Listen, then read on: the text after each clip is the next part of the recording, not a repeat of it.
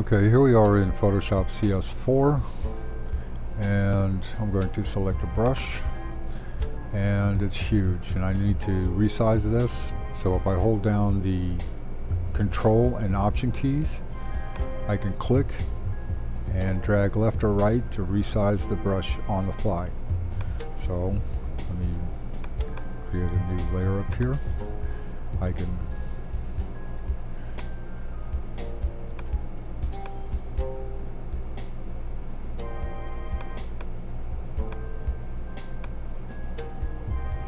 like that, and if I hold down the Control, Option, and Command keys, I can change the hardness of the brush.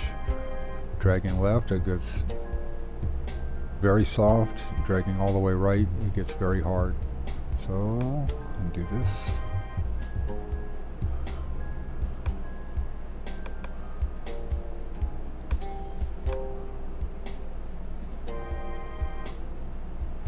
Like that.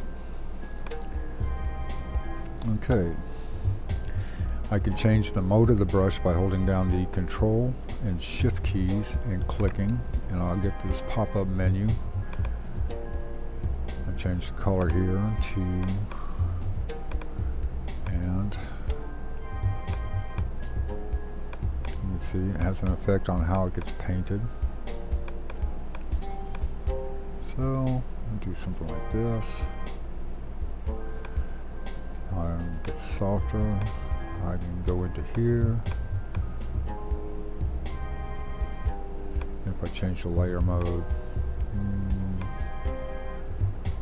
see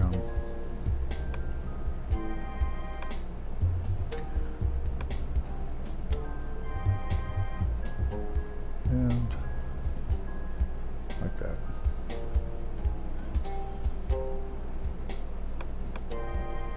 And each time I go over, I'll be intensifying what I'm painting. Okay.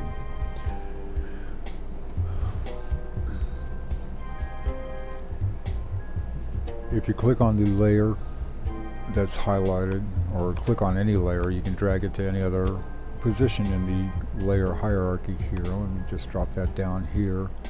And for this shortcut, I'm going to hold down the Option key and click on the layer and drag it to a new position anywhere else in the hierarchy here, and I'll just drop it there for right now. So you can duplicate and move all in one throw by holding down the Option key and clicking and dragging the layer to a new position in the layer palette. Okay, now moving over to CS5, I'm going to create a couple of layers here. Adobe changed how this works a little bit. So to change the brush size, I'm going to hold down the Control and Option keys, and I move back and forth to control the size, but still holding down Control and Option. If I move up and down, I change the hardness.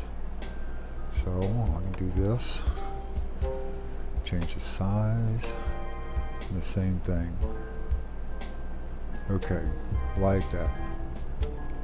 Very fast, very quick, very convenient.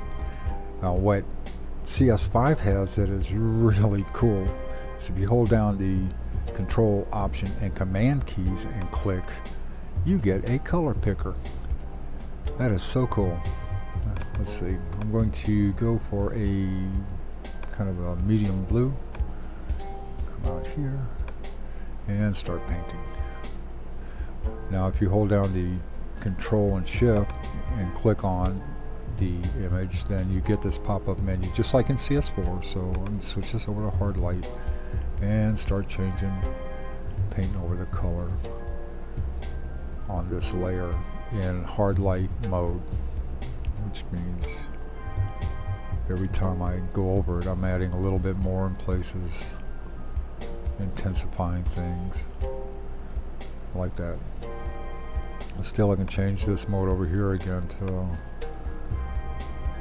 use as the background blend, and okay, And that's it. A couple of very cool shortcuts. You can still do this. Oh, the other shortcut. I opened this image as a JPEG, and it loads up in Photoshop all versions as a background, and it's locked.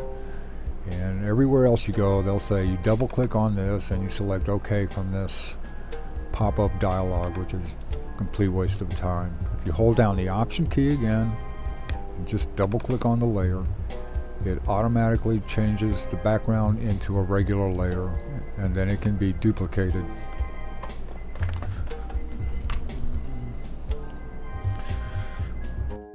So there you have some very quick, very cool, easy to use, easy to remember shortcuts to get around in Photoshop, changing the brush sizes. It's very convenient for people who only use the mouse for drawing and stuff, to be able to get in and just change the size real quick. Change the size, like that. And the hardness. Change the size. Alright, so the addition of the color palette in CS5. This is just amazing. I love this. There we go. I'll go a little more orange. It's going to take a little practice to get used to that, but oh.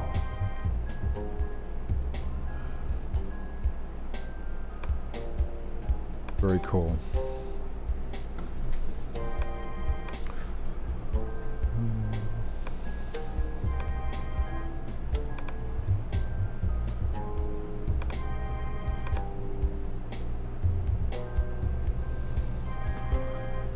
Anyway, hope you enjoyed these tips, and I hope they're very helpful for you.